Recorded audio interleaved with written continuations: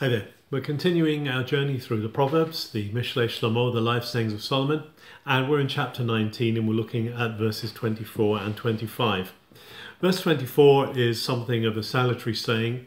It says, Tamana sel yado b'tzalachat game pihu lo yeshivena, which basically means the lazy bones shove their hand in the dish, or maybe we'd say in the pie, but doesn't even bother bringing it back to its mouth.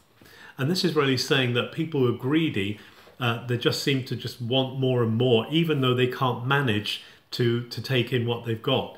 Greed drives people to constantly get more and more than they can actually cope with. So the picture here is of the lazy person, the idle, who just is greedy and grabbing more and more, but can't actually even be bothered to bring it back to their mouth.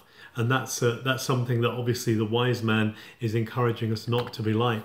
And then the next verse is a similarly quite salutary saying, and a saying of its time, maybe not one that we would see as being appropriate today, but it says let's take ufeti yarim, which really means give the lout a clip round the ear, in a sense. Give him a wallop, and the poor thing will understand. The poor thing will wise up to what's going on.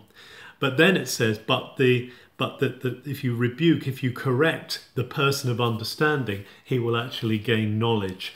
So in other words, you may have to work hard with the people who are not open to correction, but someone who's open to correction will actually improve. And when we recognize the need for correction, when someone doesn't have to be harsh with us in correction, we're going to gain from that. So the wise man is encouraging us to avoid idleness, which can't even be bothered to help itself. And he's also encouraging us to receive correction and rebuke, another theme that comes throughout the book of Proverbs. Have a good day.